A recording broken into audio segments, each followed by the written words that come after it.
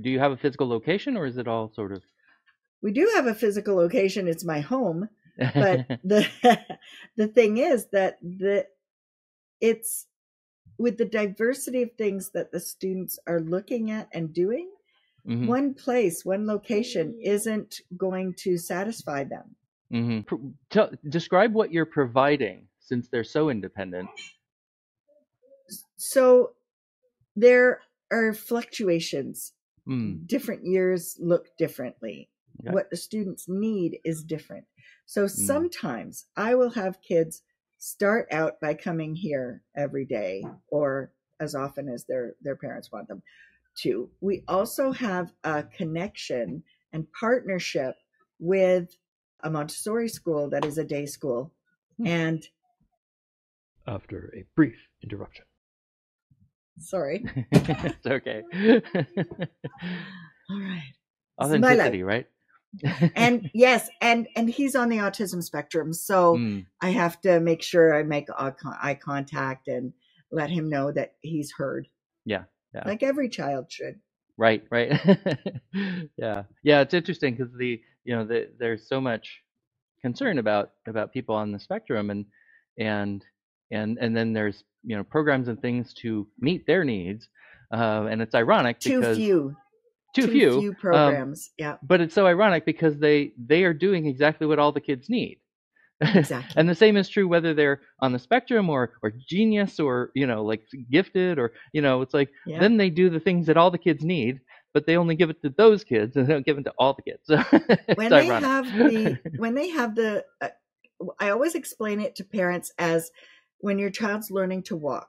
I said, are you not paying any attention to them, or are you like every other parent?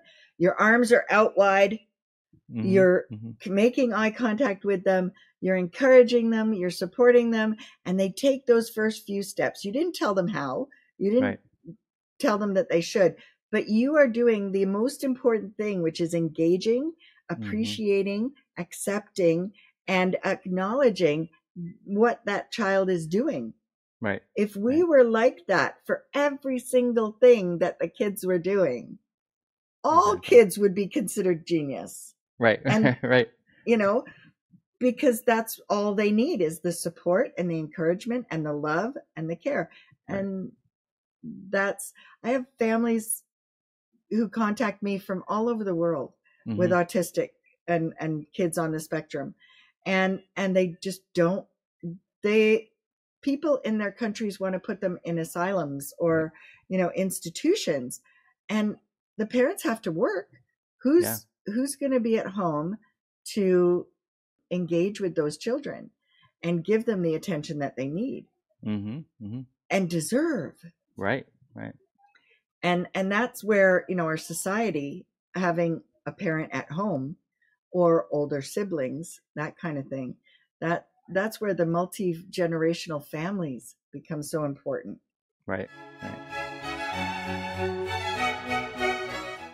This is the Agentic Schools Podcast, where you will learn about schools from around the world where children's agency to make decisions about their learning and living is more important than their academic skills. What makes education possible is the satisfaction of psychological needs. So that is what these schools have in common with all others. What makes a school agentic is satisfying those needs particularly well. I'm your host, Don Berg.